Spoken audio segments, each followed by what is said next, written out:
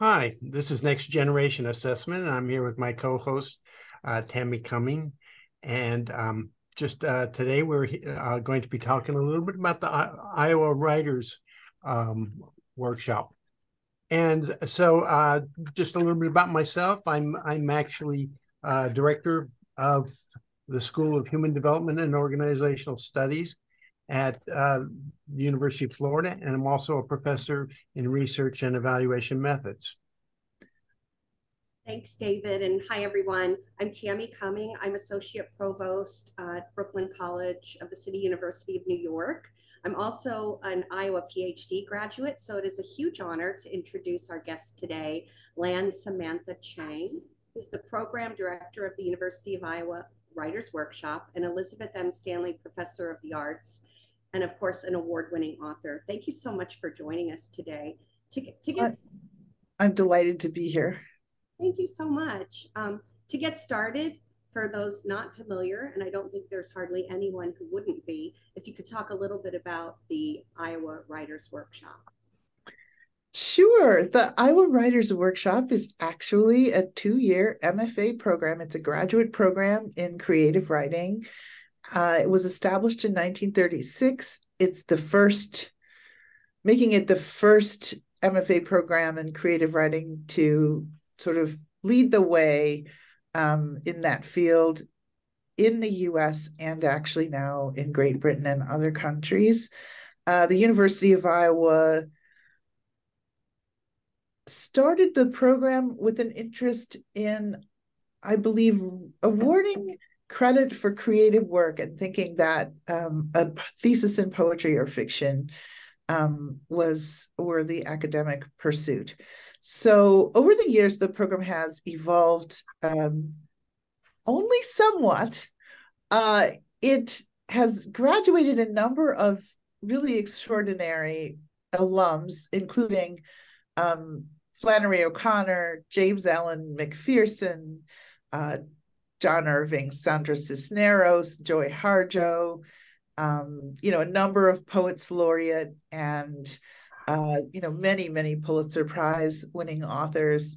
So, when I inherited the job of being director of the workshop in 2006, I believe I'm only the 6th director of the program, which is almost 90 years old at this point. And I felt that in some ways my job was to be a nurturer of writers, a steward of a great program, and a protector of this program. We're in a time now with a great deal of change in higher education, and I think our program has changed a great deal under my directorship. But in many ways, I think we stick to focusing on what matters to us, which is, finding and bringing to Iowa really strong writers and giving them 2 years in which to develop their craft with excellent faculty in a supportive community. I think that during my time at the program, I've worked really hard to bring financial aid up to a point where students are getting guaranteed funding, full tuition and stipends or teaching fellowships. The other thing that has happened during my time as director is that we've become a much more diverse program in different ways, I think, diverse in different ways. Yeah. So, yeah, that's some of this. This is a small description of the program and what we've been up to. Okay.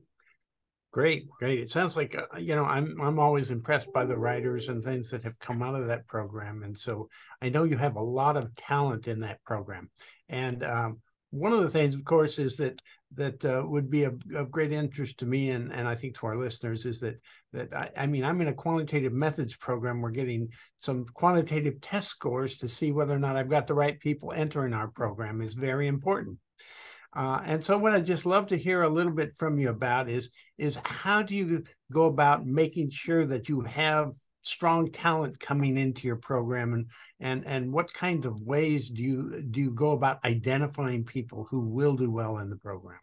That's so interesting that you work in quantitative methods, because our way of finding people for the program involves very little that's quantitative, although there is a vote and we do count. So I'll talk about how we get to that vote and then how the vote works. I think that I should say here that I don't know very much about the poetry side of admissions, which is run entirely by poetry faculty.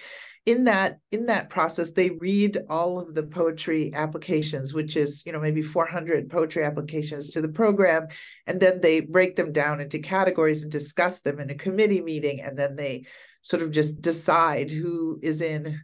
And in fiction, however, because there's so much reading involved, because there are so many pages, like sheer number of words require that we use first readers. And the first readers that we use for fiction used to be students. When I was in the program in the 90s, students, as part of their financial aid, would read admissions. It's a tremendous amount of work to do this. And as time has gone on, we've tried to free up more time for the students by sort of hiring recent graduates who are still very close to the program to do the first reads. Now, what we ask them to look for is hard to describe, but I will try to do it here. They know how important it is. And they also have had very recently this experience of being students in the program. So I asked them, would you want to be in class with this writer? Like, would you want to read this writer's work? Does it excite you? Would this add something to a conversation in a classroom like the classrooms that you've been in? And that is, a question that they often think about. But my actual way of thinking about it is to describe the process of reading. Say you're reading 200 manuscripts, or maybe, 200. I'm just going to use this number. It's not necessarily indicative of how many they read, but it's a good enough amount so that you'll understand. You could read through 20 manuscripts that are often quite competent, and you're reading all the way through, because we ask them to read all the way through and to write summaries of the work. You read, and suddenly you find something that gives you that feeling that that Emily Dickinson said she encounters when she has when she encounters real poetry, which is the top of her head is taken off. Now, I haven't been one of these readers as a student, and also having read now for many, many years, I know that feeling, and it is a feeling that can't quite be quantified, but when you feel it. It's like when you read something that's very strong, you've read it. I read what they write. I read their comments, and I will read every manuscript to a certain point. If I am agreeing with the comments and they're saying this person isn't ready, I will start. And if I think that doesn't feel like it's ready, I will, continue on in the pile. But there's always like hundreds of manuscripts that I have to read, like basically through, to figure out whether they belong in the next group of manuscripts. When I'm doing that, one thing I've noticed, sort of fascinating, there are trends in fiction manuscripts. Like one year, I would say like 12 people wrote stories about Yetis. Out of the 1,000 that we received, there were many stories about Yetis that year. Or sometimes the word nipple would come up repeatedly that year. And I would think, what is happening in our popular culture, to make this, happen? But as I'm looking through these manuscripts, I have noticed that there are sort of ways that people stand out as writers that vary from year to year.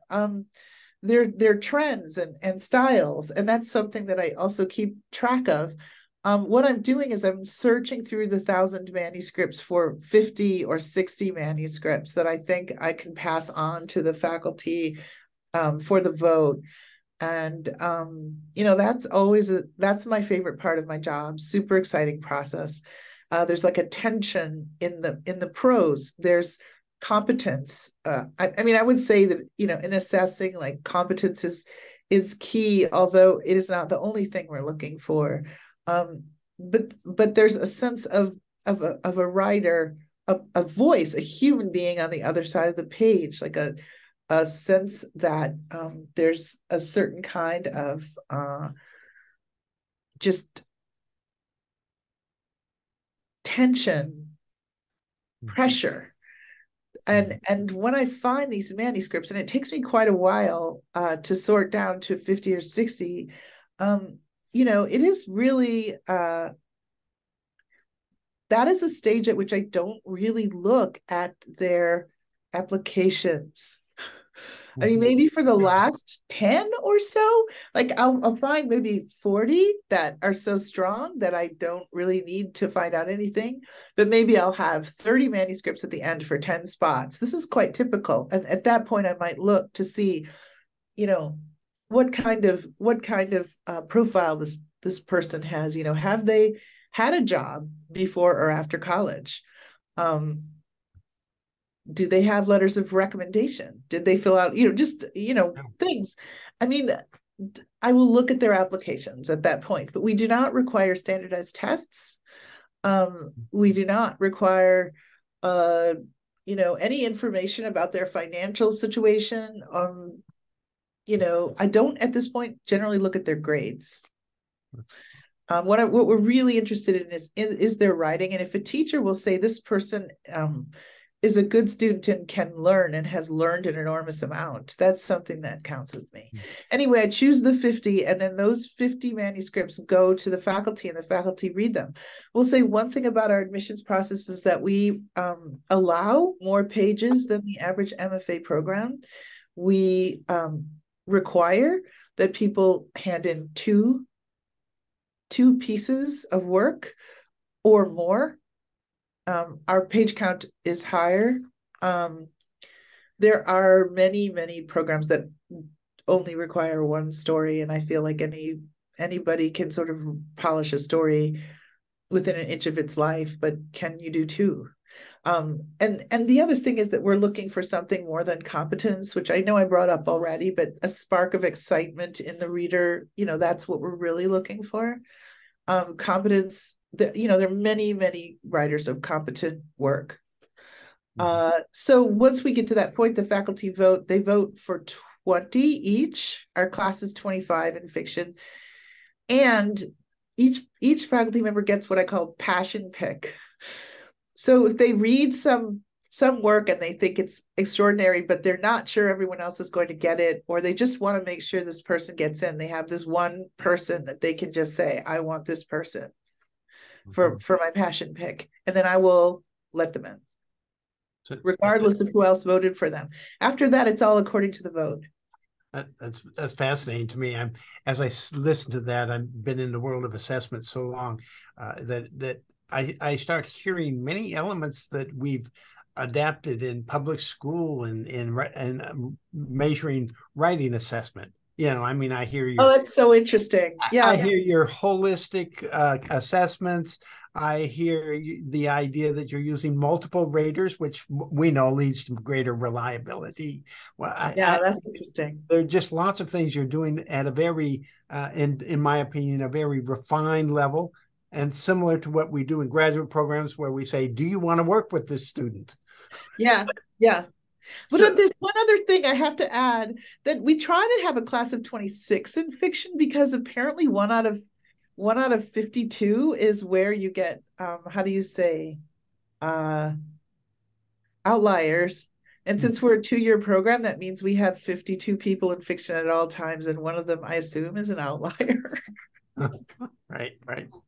I find this conversation very exciting because, as David just mentioned, a lot of what I'm hearing, it actually sounds like you have a great system, and it really depends on the context of the field and the discipline, but it seems like it's pretty well defined. And we work with different levels of assessment across the nation. People will ask us, oh, how do we do this here or there? Sounds like you have a pretty sophisticated actually system in place from what I can hear. And I think I that's will add that the first readers, each manuscript is read by 2 first readers. So I like to think that by the time someone's been rejected, they've been read by 3 people, including me. No offense to anyone, my karma is terrible. And then by the time they've been accepted, or if they're a finalist, they've been read by 7 readers, because that includes our faculty. Not only have they been read by 7 readers, but one of the things that I've used in my generalizability analyses of statewide assessments, where they're using open-ended kinds of assessments, is you're also using more than one piece of work. Yeah. And that's a great strength in assessment practice. We consider that.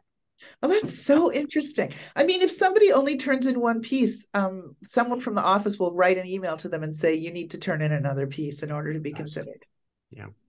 You're one of our examples of best practices in assessment now, because these are really great things that you're doing at Iowa. Cool. I'm so thrilled. I can't wait to tell my boss. I'm going to pivot just a little. So it sounds like you're doing so much already, and it's evidenced with the outcomes of your program. Your students are fantastic. The program is well regarded and respected. Accreditation standards are getting a little more prescriptive now, and they're saying you have to do certain assessment work. You need to look at diversity, equity, and inclusion.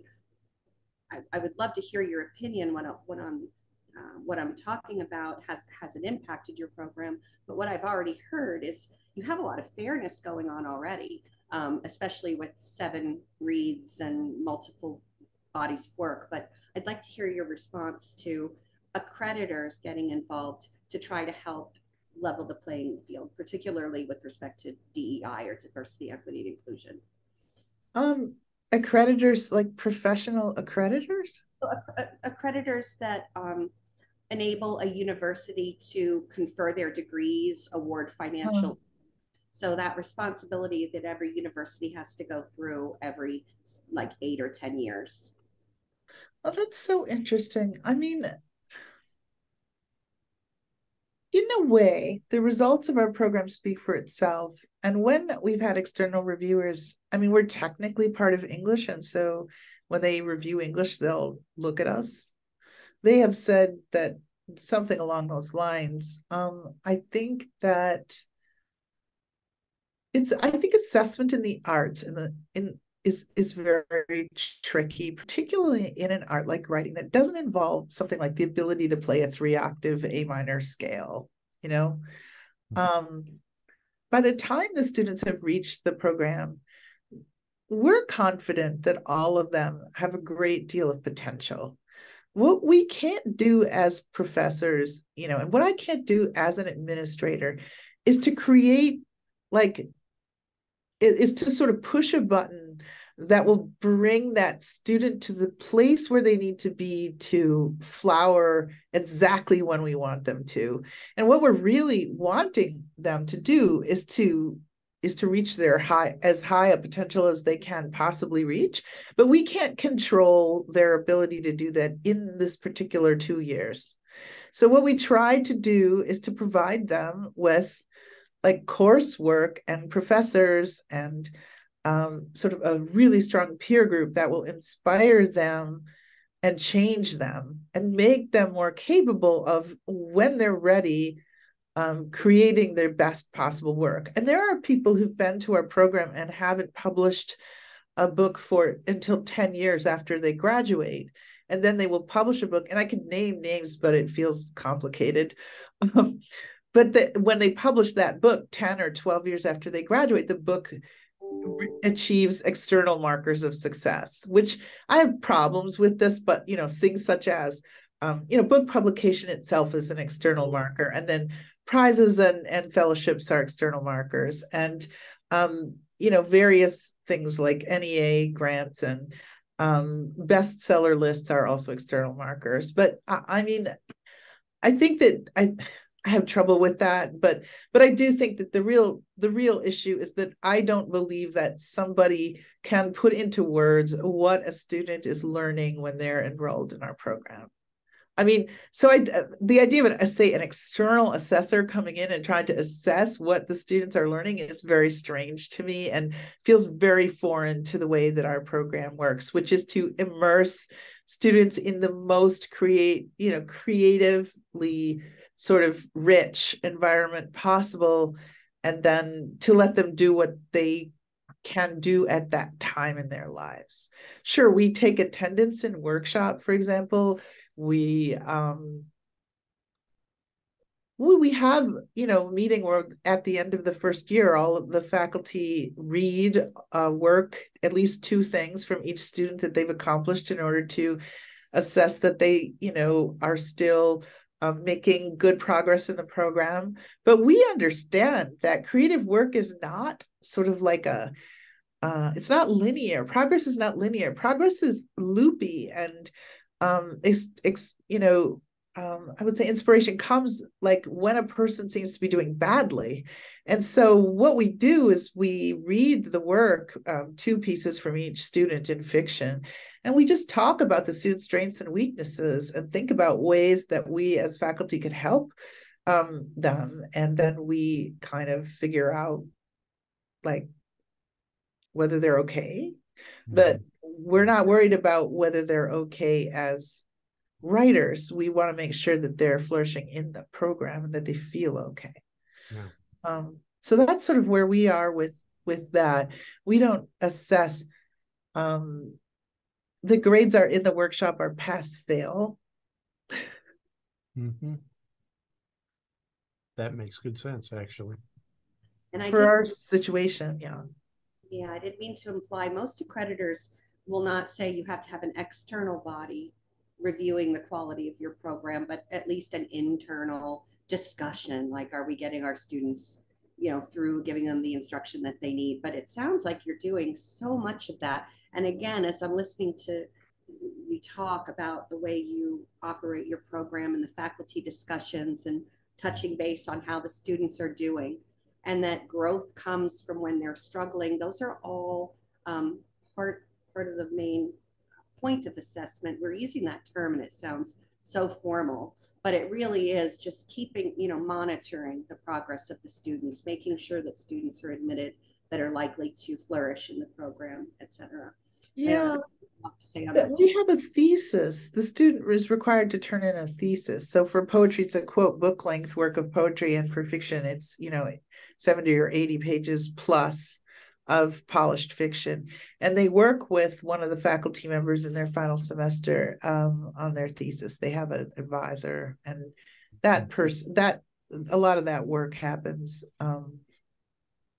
Their culminating work in the program happens on their thesis. But we also see the thesis as a snapshot of where they are in their development when they're in the program. Like, there are many writers, again, I won't name names, who've come through the program and done incredibly well with their thesis. Like, they've gotten to be a Pulitzer finalist basically by publishing their thesis. But there are just as many or more writers who come through the program and become like quite, accomplished as writers. But when you go back, if you were to go to the library and look to see the thesis, which is available to the public, you would see that what they were working on in the program was entirely different from what they were working on when they sort of developed and published. Mm-hmm. Yeah, that's all. It sounds like you're doing a lot of interesting and good work there. Let me ask one last question, and that is, you mentioned at the beginning that you've got a very diverse group there. That's always a tough one to keep up. And I'm just wondering, do you do specific things, or are there specific kinds of activities from admissions through graduation that you do to make sure that you keep up that diversity, or is it just a natural thing that happens given the type of program that you have?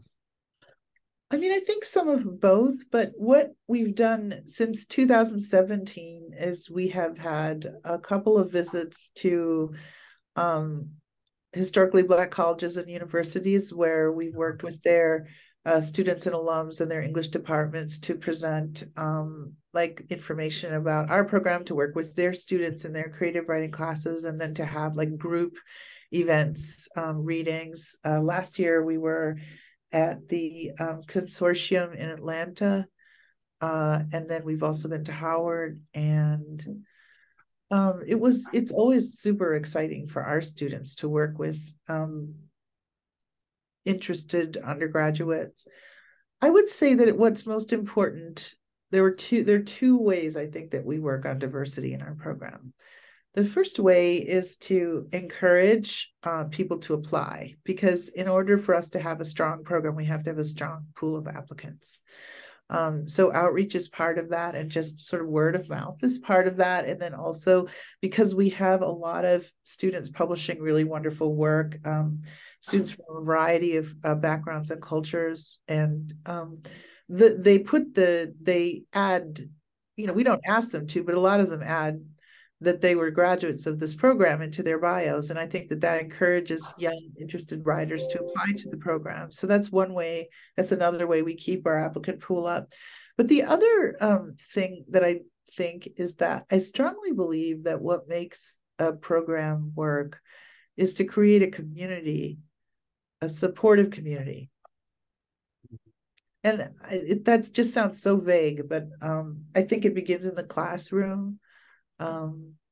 I was told when I started the program by one of my mentors that I could change the program by creating a good classroom environment. And I've tried to do that. I'm not always 100% successful, but I try very hard to make the classroom open and as encouraging as possible, but also fair, so that some people don't get to talk all the time. And the work is looked at on its own merits, and people are trying to be as honest as possible. I think that goes a long way. I think the students can feel when your attitude is positive, and when you try to be supportive and you're willing to hear them. I think that matters enormously. I feel, though, that the students in our programs themselves do so much to create a supportive community for each other, and for the incoming students, that we have been quite lucky in our ability to attract and, matriculate and graduate really wonderful writers. Thank you.